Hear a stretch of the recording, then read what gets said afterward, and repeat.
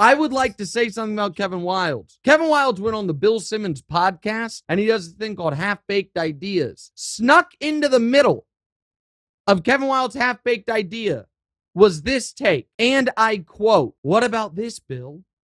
Challenge bait. Do you remember the NFC Championship game? Devontae Smith caught the ball but didn't actually catch the ball, and then did that signal, which was to his team when they know they caught it, to have a separate signal, start freaking out, rush to the line to get the other team to challenge." I feel like you said something about that a while ago. Oh, you feel like I did? Oh, yeah. It's because I did.